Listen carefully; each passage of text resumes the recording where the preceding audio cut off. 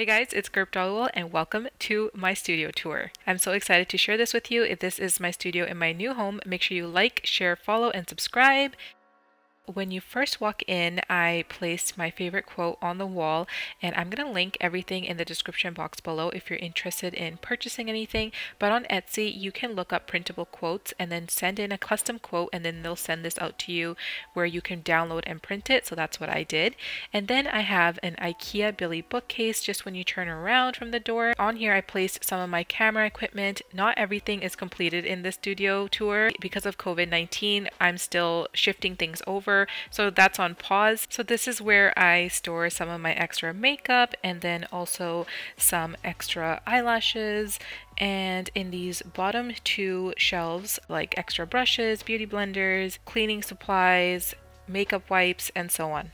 Then when you turn around, there's this other Billy bookcase right here. And I really love the Billy bookcase because it just goes with the aesthetic so nicely. So on the top shelf, I just display some books and this cute little cup that KJ made for me with our pictures on it. And then the second row has some skincare products that I just display in these containers from the Dollarama, and then some more palettes. So I just wanted to show you that these containers actually fit a lot of product in them. So they come in two different shapes. There are the long ones and then also a square container. Dollarama is an amazing place to get these little storage bins.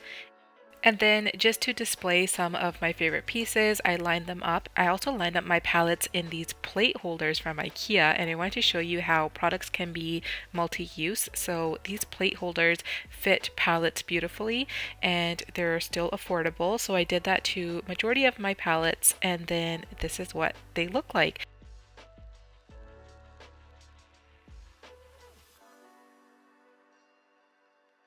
And that huge container at the bottom also contains a bunch of other palettes.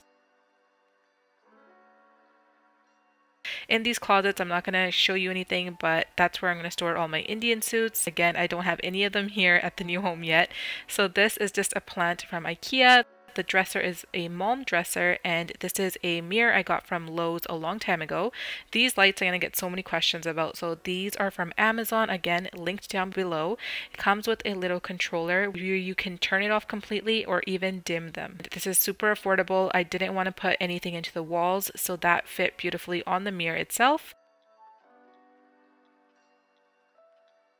This little clear container is from the Dollarama. It holds some essential hairsprays for me.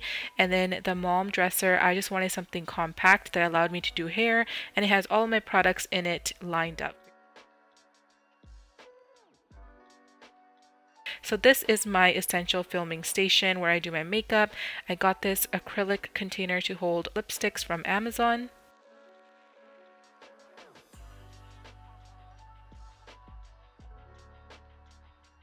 These little storage bins also from IKEA.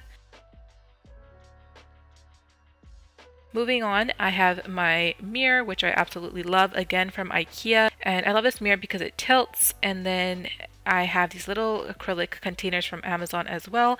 The gold containers to hold makeup brushes are from IKEA. I've upgraded my lights, so this is a ring light from Newer and then two LED lights from Newer as well. Because this is a new space, I'm still working on the angles of all my equipment and how I want it to be situated. My desk here is a Malm vanity. I got rid of my other vanity because it was too large for the space, so this one worked really well. Looks a little messy, but I promise it's organized. And yeah, this is just another overview. Please keep in mind, guys, again, it's not 100% completed yet. I am going to add another longer mirror, maybe another sitting area. I love this space so much, and I hope you guys picked up some tips and tricks on organizing and then also got some inspiration for your own space. So if you did, please give this video a big thumbs up. Subscribe to my channel if you haven't already, and please stay safe. I will catch you in my next one. Thanks, guys, for watching.